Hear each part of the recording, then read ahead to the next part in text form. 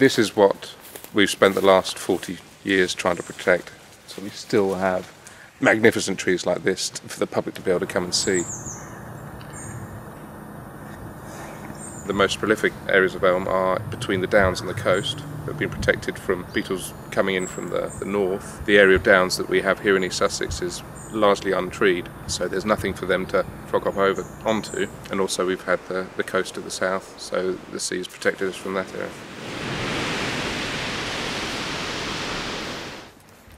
These are a couple of trees which became infected towards the end of last summer. There's no foliage on them at all. The bark is drying out, making it an ideal breeding situation for the elm bark beetles.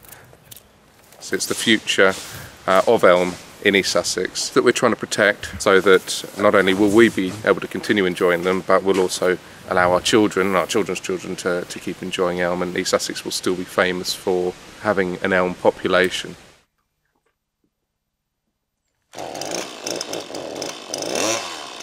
It's a lovely, lovely wood to use. It is hard, but what's so lovely about it is it's so close grained. So from a carving point of view, you can do a lot to it. And for me, most of my work goes outside, so it's very, very resilient. I love the story that the wood's got. You'll find things, you'll see the way the grain has reacted to its environment. And all those stories are locked into that wood. I just love uncovering all of that.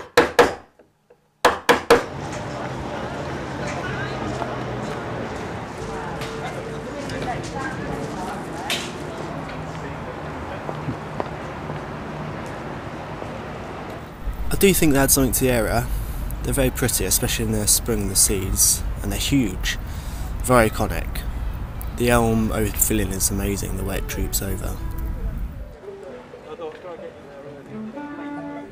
I didn't realise how rare they are until there was a problem with the elm up at Seven Dials, the one that was saved from the new roundabout. But I do appreciate them more now, knowing that you don't really get them elsewhere.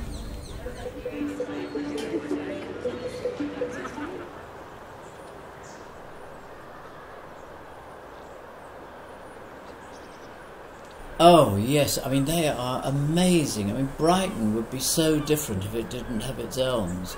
I mean they're the twins down in Preston Park, and then there's that amazing elm right by the pavilion, and others dotted around like the one at Seven Dials.